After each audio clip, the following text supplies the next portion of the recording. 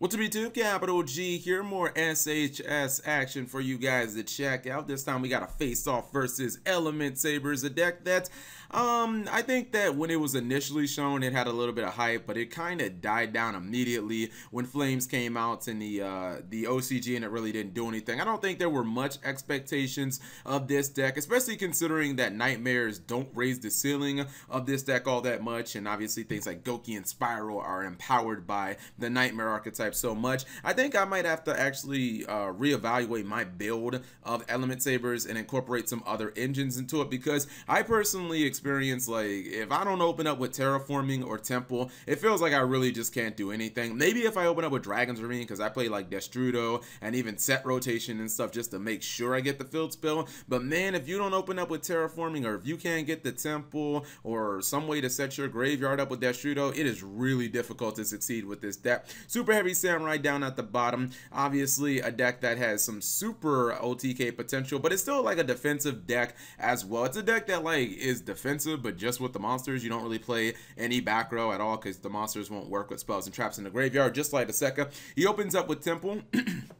Obviously, very good opening. Then he has the Ortho Scorpio play so that he can get a second copy of Brilliant Fusion. You know where this is kind of going since he has two copies. I would say from here, he essentially needs to drop a Trick Clown in the graveyard, get 1,000 Blades, and probably try to get the Skull Dread so he can shift one of those Brilliant Fusions back into his deck and not actually have to worry about it being a dead card. That probably is going to be the game plan here. And you see he has the 4 monsters on board easily. Actually make that 6 monsters because of Link Summon and all that good stuff. Minerva is going to be the play.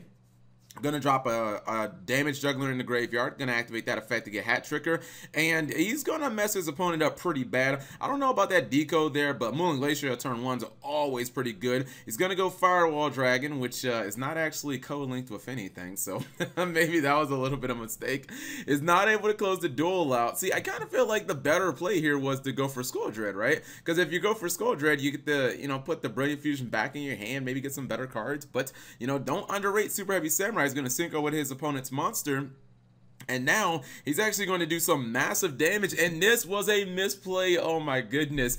So I don't know if is 1,000 Blades optional or what. Once per turn at this card, blah blah blah blah blah. I just want to see, like, when you summon it, when you take damage and this card is in the grid, yeah, you can. Okay, this was optional. What he doesn't realize is his monster and damage calculation essentially counts as 7,000 attack, and this card actually lets him declare 2 attacks during the battle phase. So summoning this 1,000 Blades was actually a mistake. I think maybe he was like, all right, well, I got the Mrs. Radiant pumping it up, but nah, bro, that's not gonna work, because he's actually gonna one-shot you through that. Maybe actually it wouldn't have made a difference, but yeah, it looks like even when you make those really spicy turn 1 plays, you actually just get OTK'd by Super Heavy Samurai. I told you this deck is real when it comes to offense. I think that sometimes the monsters that you open with Super Heavy Samurai don't have a ton of ways of really blowing through their deck, but Light of Sekka does fix that to a small extent. I think what they really need is just to get all their cards in the TCG. I say that all the time so that people can really play this deck to its full potential.